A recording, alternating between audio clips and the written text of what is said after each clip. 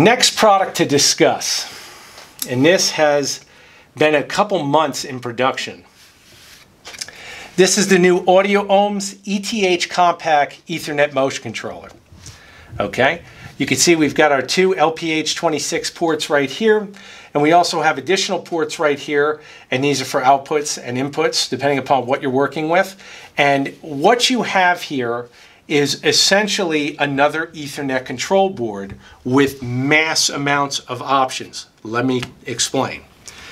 This unit, number one, takes 8 to 27 volts input for power. It also uses standard Ethernet cables because it uses galvanic isolation, so a double shielded Ethernet cable is not required. This unit now will come bundled with micro CNC motion control software, configured for both plasma systems, mills, routers, and basically whatever else you want to automate with unlimited G-code configuration so that you are no longer limited in the amount of licensing and all this other crap that a lot of other vendors do. This is the way these units should be sold.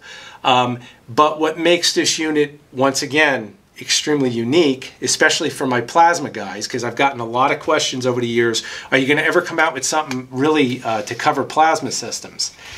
This unit has, as far as I know, the only built-in internal THC support. Now what does that mean?